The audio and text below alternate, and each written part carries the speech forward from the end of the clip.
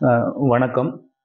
UGTRB maths unit 10 ஸ்டாட்டிஸ்டிக்ஸில் நம்ம அந்த நியூவாக ஆட் பண்ண டாப்பிக்ல இருந்து ஸோ நேற்று வந்து இண்டெக்ஸ் நம்பர்லேருந்து சொல்லி சில எம்சிக்யூ ஒரு 30 கொஸ்டின் டிஸ்கஸ் பண்ணியிருந்தோம்.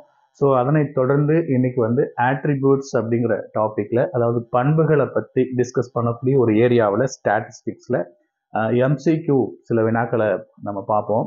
ஸோ இப்போ ஆட்ரிபியூட்ஸுக்கும் முன்ன நம்ம பார்த்த இண்டெக்ஸ் நம்பருக்குமே என்ன டிஃப்ரெண்ட்னா, அது வந்து குவான்டிட்டிவ் அசஸ்மெண்ட் சொல்லுவோம், இது குவாலிட்டிவ் அப்படின்னு சொல்ல போகிறோம். ஸோ எதெல்லாம் எண்களால் மதிப்பிட முடியாதோ, ஒரு பண்புகளை வச்சு தான் நம்ம அசஸ் பண்ண முடியும் அப்படின்னு சொல்கிறது எல்லாமே ஆட்ரிபியூட்ஸில் டிஸ்கஸ் பண்ணியிருப்பாங்க. ஸோ அது சம்மந்தப்பட்டு சில எம்சிக்யூ. ஸோ கொஸ்டின் நம்பர் 1 பாருங்க. எ class represent by n attributes in a class of order. So ஒரு கிளாஸில் n attributes இருக்கு. அப்படி இருந்தது அப்படின்னா, ஒரு கிளாஸ்ல n attributes இருந்தது அப்படின்னா அதனுடைய ஆர்டர் என்னவா இருக்கும் அப்படின்னு சொல்லி ஒரு கேள்வி கேட்டிருக்காங்க. ஸோ n+1 ஆர்டர் இருக்குமா, n-1 ஆர்டர் இருக்குமா, nth ஆர்டர் இருக்குமா, none of this அப்படின்னு சொல்லி கேட்டிருக்காங்க. ஸோ ஒரு கிளாஸ் ஃப்ரீக்வன்சி நம்ம பார்த்துப்போம். கிளாஸ்ங்கிறதெல்லாம் இப்போ இந்த ஏ, பி, ஆல்பா அப்படி கிளாஸ் இண்டிகேட் பண்ணியிருப்போம். கிளாஸ் ஃப்ரீக்வன்சின்னு வரும்போது நம்ம இதுக்கெல்லாம் வந்து பிராக்கெட் சிம்பிள் போட்டு காட்டியிருப்போம். ஸோ இது வந்து ப்ரெசன்ஸ் ஆஃப் ஆட்ரிபியூட்டை கேப் லெட்டர்லையும், அதே போல் க்ரீக் லெட்டரை பொறுத்து வரல ஆப்ஷன்ஸ் ஆஃப் ஆட்ரிபியூட்ஸும் இண்டிகேட் பண்ணியிருப்பாங்க. அப்போ ஒரு class represent by n attributes இருந்ததுன்னா அதோட ஆர்டர் n ஆர்டர் அதுக்கு இருக்கணும். ஸோ nth ஆர்டர் அப்படின்னு சொல்ல போகிறோம். Answer C. Question number 1க்கான answer C அப்படிங்கிறது சரியான பதிலுங்க. செகண்ட் கொஸ்டின் பார்ப்போம். ஏபி, இப்போ கிளாஸ் ஃப்ரீக்வன்சி பிராக்கெட்டுக்குள்ளே வந்தாச்சு. AB, AC, PC etcetera. So இது போல் இருக்கக்கூடியது எல்லாமே R the class frequency of, இதுக்கு என்ன ஆர்டர் அப்படின்னு சொல்லியிருக்காங்க. 0 order, order 2, first order and third order அப்படின்னு இருக்கு. ஸோ இதெல்லாம் ரெண்டு எலமெண்ட் உள்ள இருக்கு. So that it is order 2. So order 2 அப்படிங்கிறது correct. Answer B. Question number 2க்கு ஆன்சர் பிங்க. தேர்ட் கொஸ்டின் பார்ப்போம். மூணாவது கொஸ்டினை பொறுத்தவரை த classes of highest order is known as, the classes of highest order is known as அப்படின்னு கேட்டிருக்காங்க. ஸோ ஒரு கிளாஸில் ஹையஸ்ட் ஆர்டர் இருக்கு அப்படின்னாவே அதை கிளாஸ் ஃப்ரீக்வன்சின்னு சொல்றதா, அல்லது அல்டிமேட் கிளாஸஸ்ன்னு சொல்றதா, ஆர்டர் ஆஃப் த கிளாஸஸ்ன்னு சொல்றதா, பாசிட்டிவ் ஃப்ரீக்வன்சி அப்படின்னு சொல்லணும்னா ஹையஸ்ட் ஆர்டர் இருந்தாவே அதை நம்ம வந்து அல்டிமேட் ஃப்ரீக்வன்சி, அல்டிமேட் கிளாஸஸ் அப்படின்னு சொல்லணும். ஸோ கொஸ்டின் நம்பர் 3க்கான ஆன்சரும் பி தான். ஓகே, நெக்ஸ்ட் கொஸ்டின் பாருங்க. The number of ultimate frequency is equal to, மேல இருக்கிற அதே கொஸ்டின் தான். அல்டிமேட் ஃப்ரீக்வன்சினா ஹையஸ்ட் ஆர்டரா இருக்கணும். ஸோ இப்போ the number of ultimate frequencies அப்படிங்கிறது total number of positive ஃப்ரீக்வன்சியை assess பண்ணுவோம். அது தெரிஞ்சுக்கிறது தான் அல்டிமேட் ஃப்ரீக்வன்சியா, அல்லது total number of negative frequency R total number of contrary frequency, none of this அப்படின்னு இருக்கு. ஸோ அல்டிமேட் கிளாஸ் அப்படிங்கிறது நம்ம அந்த ஆட்ரிபியூட்ஸை வந்து ஹையஸ்ட் ஆர்டரில் எழுதக்கூடிய ஒன்றுங்க. அதே நேரத்தில் பாசிட்டிவ் ஃப்ரீக்வன்சியாக இருக்கணும். So the number of ultimate frequencies is equal to total number of positive frequency அப்படிங்கிறது answer. So answer A is correct. Question number 4க்கு answer A. Question number 5 பார்ப்போம். The total number of ultimate classes frequency, total number of ultimate classes frequency அப்போ என்ன இருக்குமா, 2n+1, 2n-1, 2n இருக்கு. இதுவும் நம்ம கிளாஸ்ல discuss பண்ண ஒரு கொஸ்டின் தான். So total number of ultimate frequency கேட்குறாங்கன்னா அதுக்கு ஆன்சர் வந்து 2n. So D is the answer. So தொடர்ந்து third question, fourth question, fifth question எல்லாமே ஹையஸ்ட் ஆர்டர்னு கேட்டாங்கன்னா அல்டிமேட் ஃப்ரீக்வன்சி. அல்டிமேட் ஃப்ரீக்வன்சினாக்கில் அது வந்து பாசிட்டிவ் அசஸ் பண்ணுறது, டோட்டல் நம்பர் ஆஃப் பாசிட்டிவ். அப்போ டோட்டல் நம்பர் ஆஃப் அந்த அல்டிமேட் ஃப்ரீக்வன்சி தெரிஞ்சுக்கணும்னா 2n இருக்கணும். சப்போஸ் உங்களுக்கு வந்து n ஆட்ரிபியூட்ஸ் கொடுத்துருந்தா 2n, 4 ஆட்ரிபியூட்ஸ் கொடுத்தா, அப்போ இந்த கொஸ்டினும் லைட்டாக உங்களுக்கு பிரச்சனை வரலாம். இங்கேயும் n ஆப்ஷன், இங்கேயும் nங்கிற ஆப்ஷன் இருக்கு. Class represent by n attributes, order கேட்டால் n, total number of ultimate classes கேட்டால் 2n. இந்த n இங்கே 2n கன்ஃபியூஷன் ஆகி விட்டுறக்கூடாது. கொஸ்டின்ல என்ன நுணுக்கங்கள் வச்சிருக்காங்க அப்படிங்கிறத பார்த்து இதுக்கு ஆன்சர் பண்ணுங்க.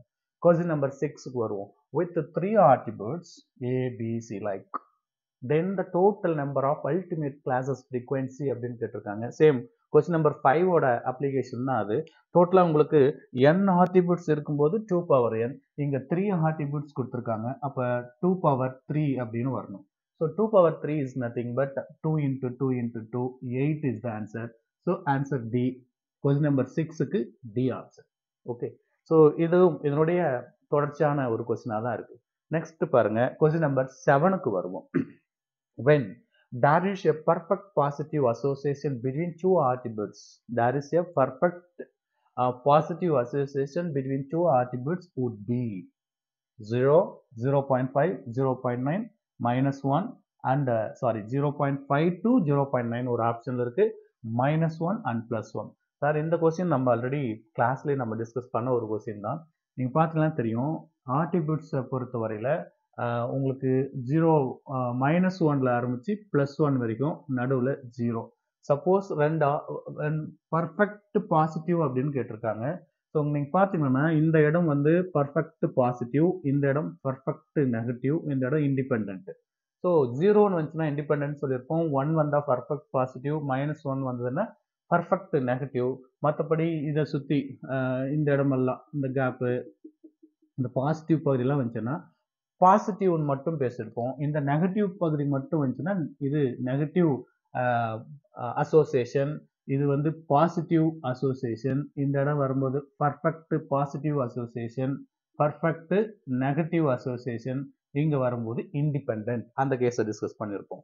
So when there is a perfect positive association between the two attributes would be, then plus 1 is the answer. Perfect வந்ததுனால so 7th கொஸ்டினுக்கான answer D is correct answer. Okay, next question number 8க்கு வருவோம்.